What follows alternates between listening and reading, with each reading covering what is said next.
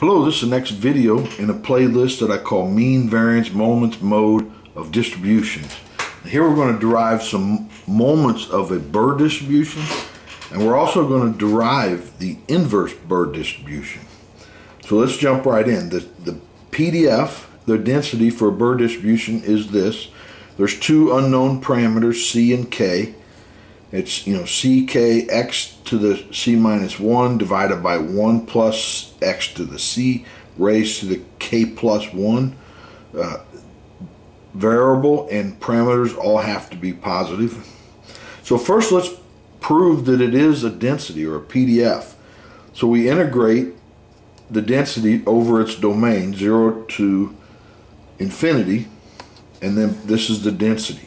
So what we're going to use is we're going to let u equal 1 plus x raised to the c. du is this, dx. And then we plug, so this piece is here, that we'll plug in here and we get u. And this is a standard integral. Oh, look at the limits. So we plug in infinity, that goes to infinity. We plug in 0 and u goes to 1. Now, I like to think of this as taking it up. So k times u raised to the minus k minus 1, and then you add an exponent, divide by that, and you get this, minus u to the x minus k. Evaluate infinity in there, it goes to 0, and then it's minus this, and minus minus is positive, evaluated at 1, you get 1. So it is a density, it's a probability density. Now let's look at the mean, which we'll call mu1, so it's the first moment. It's expected value of x. So that's what this x is. You take x and then take it times the density. Now I've rewritten it a little bit. I've kind of pushed things aside because this is going to be the differential. So if you combine 1 plus x to the c raised to the k minus 1, and this is and this is raised to the squared, multiplying those, you get this back. But this is we're going to let y equal x to the c, 1 plus x to the c. So dy is equal to this, which is what this piece is here. Now here we can back solve for x to the c, which is y divided by 1 minus y. And we add 1 to both sides, we get this.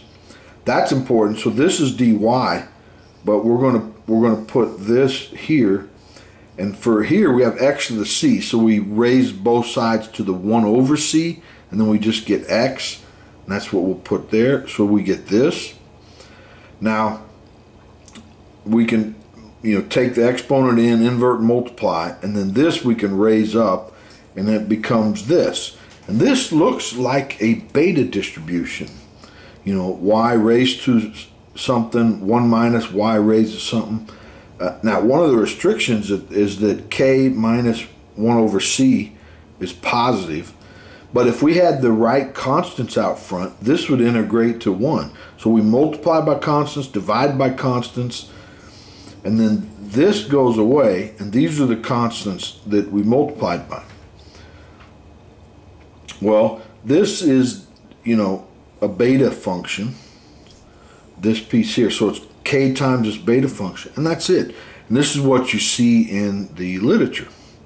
So this is the first moment.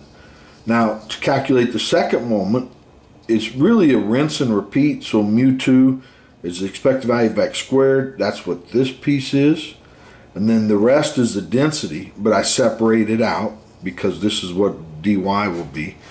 We're going to use the same transformation, y equal to x to the c, 1 over 1 plus x to the c. So we use these techniques up here. This piece was here, but we need x squared. So instead of solving for x, we solve for x squared. So this is 2 over c, y divided by 1 minus y. That's what goes there, and then we get this. And then you can take everything to the top, and we get this piece here. So the exponent is 1 plus 2c minus 1. This is k minus 2c minus 1. This has to be positive. That's one of the restrictions. This is always positive. But this, again, this looks like a beta distribution. So if we had the right constant out here, we could multiply and divide, and then with the constant that we would need is this beta, 1 plus 2 over c, k minus 2 over c times k, and this is it. That's the second moment. So then the variance is easy. The variance is the second moment minus the first moment squared, and then so we just take this and put it in here, and then we take the first moment and squared, and that's the variance. Now, let's calculate the median. Now the median is, this is the density, so you integrate it from 0 to some value m, and it has to equal 1/2. And then that's the m that makes this true, that's the median.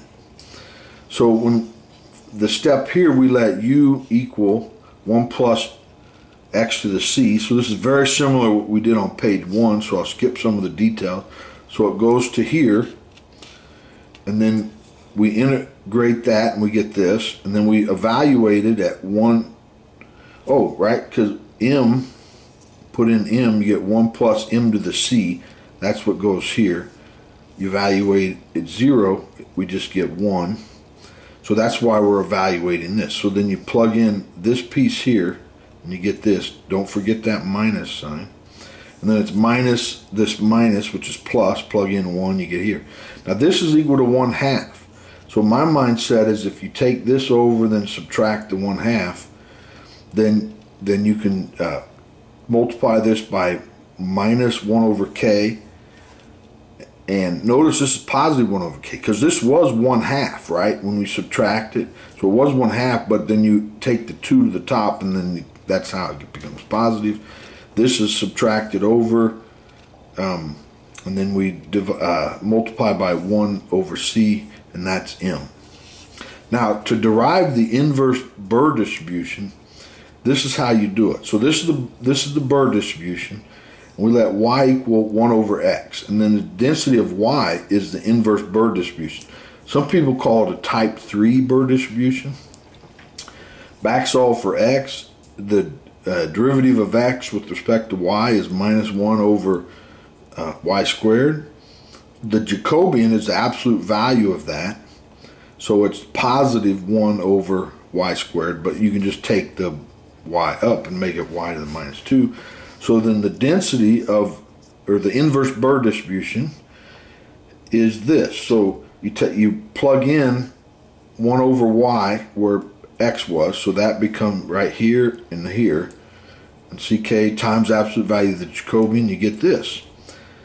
Then you can combine things and simplify, and then for some reason they like to take this to the top, so this is it. This is the inverse Burr distribution. Alright, well, that's all I have for this video. Hopefully you enjoyed that. I sure did. Please like the video and subscribe so you don't miss the next one. Thanks. Bye.